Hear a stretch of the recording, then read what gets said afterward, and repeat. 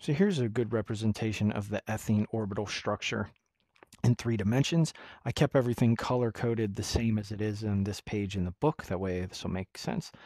All right, so let's see what we're looking at here. We have sp2 hybridized carbons represented by the black spheres here.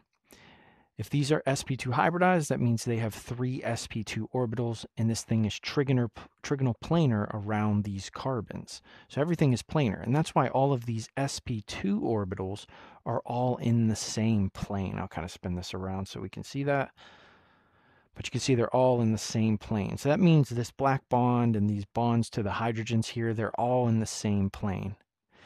Now, 90 degrees from that is the p orbital of each carbon atom. Because remember, when something is sp2, you can also call that sp2 plus p to remember that there is an unhybridized p orbital on each of those carbon atoms. And this is what forms the pi bond. Okay, and those p orbitals are 90 degrees from all of these bonds.